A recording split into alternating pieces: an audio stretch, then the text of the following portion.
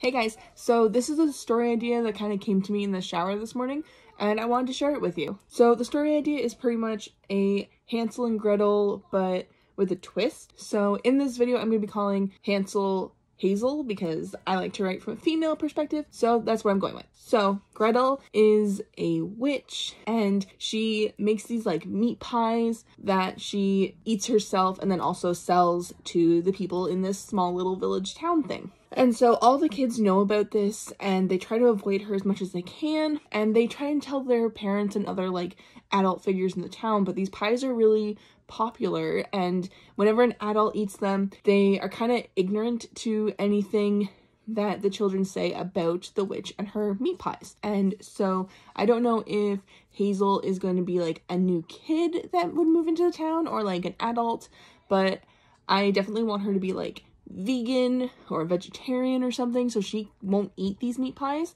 And I think it would probably work better if she was like teenager adult kind of age, and she finds out about the meat pie thing from all the kids around. They're like, don't eat it, and so she goes to the police and tries to tell them, and they're just like, ugh, you've been hanging out with too many kids kind of thing.